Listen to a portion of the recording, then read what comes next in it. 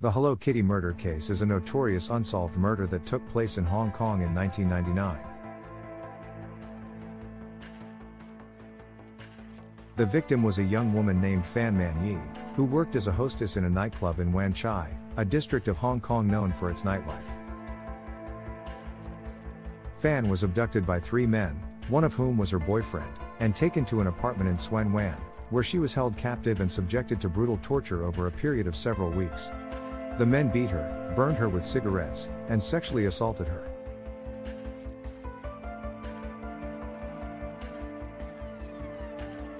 Eventually, the men decided to kill Fan.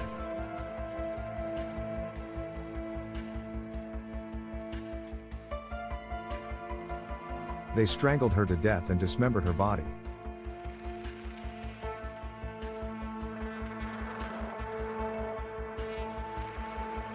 They then placed her head inside a large Hello Kitty doll and left it on the bed in the apartment.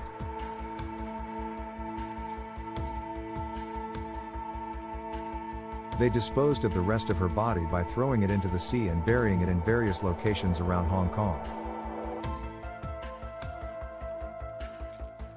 The case came to light when a customer of the nightclub where Fan worked reported her missing.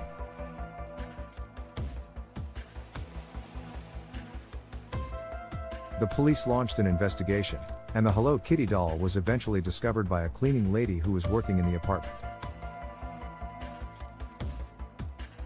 The case received widespread media attention, and the gruesome details of the murder shocked the public.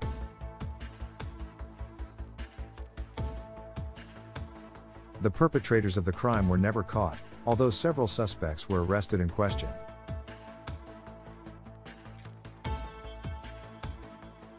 The Hello Kitty murder has become a notorious case in Hong Kong's history and is often cited as one of the most gruesome and disturbing crimes ever committed in the city. The case also highlighted the exploitation and abuse of young women who work as hostesses in Hong Kong's nightlife industry.